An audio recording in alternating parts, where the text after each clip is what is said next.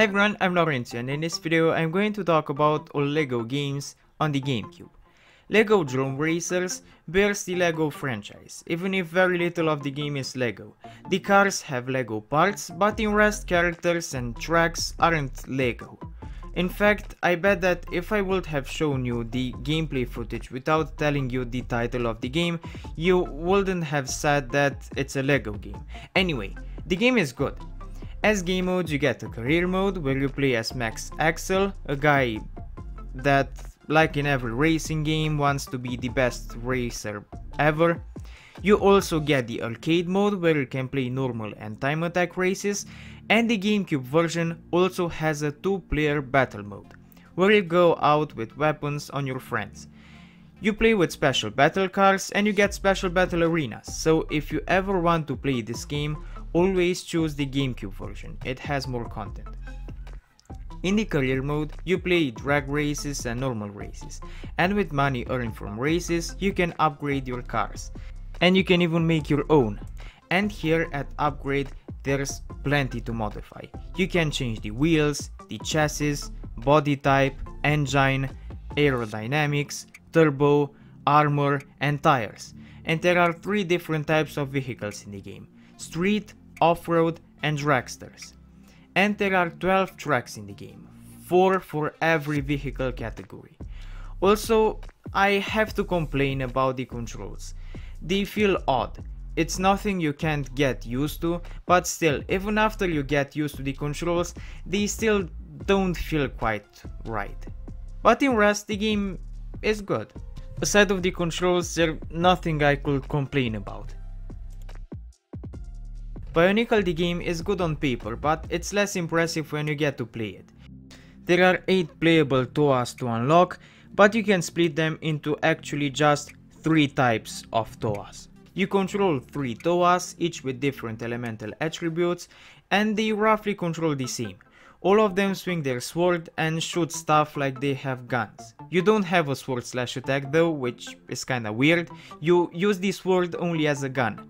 The only difference between how they control is that the blue one can swim underwater and the green one can glide.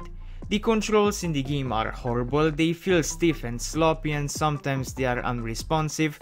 It's nice that you get some levels that spice things up, like the snowboard levels or the minecart level. You also get boss battles. The game is okay gameplay wise, but for the most part it's just dull. LEGO Star Wars is a game I think doesn't need a review, but if you haven't played it, the game tries to imitate the LEGO Star Wars story using LEGO pieces. It ends up like a very likable parody of the original material. I mean, sure, the action isn't canon, but it sure is fun to watch, and the game sure is fun to play. You can destroy stuff and earn stats, you can build stuff when LEGO pieces are jumping around, you play as 2 characters which you can switch whenever you want.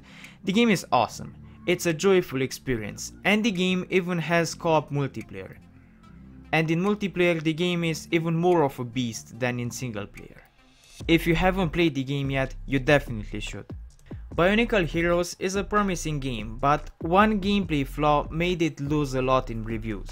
Similar to other LEGO games, here too by collecting LEGO pieces you can unlock Hero Mode.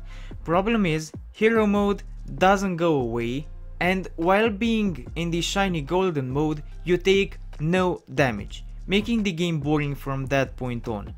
Every enemy feels just in the way, since you don't take damage anymore.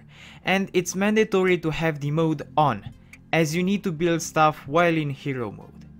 Which means that you can't avoid it to make the game more interesting. I honestly don't know why reviewers complain so much about the Hero Mode. It's there so that you can progress in the puzzles. And once you do the puzzle, the mode goes away. It just tells you that you did enough in that section and you should find the missing puzzle to progress in the game. The Hero Mode didn't bother me. Most of the game you don't play with that mode anyway, you play it normally. Aside of the mode, the levels are nice, you get multiple characters to play as, and you can switch to any character whenever you want. Each character has visually distinct attacks.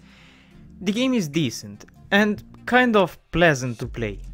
And LEGO Star Wars 2, the original trilogy, covers the original trilogy. The other game covered the prequels. The gameplay is the same, but the difference is in the story, and thus in levels, in the characters you play as, and this game, just like the other one, is amazing too. Okay, so this was the video. If you liked it, please hit the like button and subscribe. If you want to financially support me in my pursuit to review as many video games as possible, you can do that on Patreon or on the channel's membership section. You will help me a lot. If you want, you can follow me on Twitch, Instagram or Discord. And if you want to see another video of mine, just wait till I stop talking and there will be thumbnails of other videos I've made. Thanks for watching.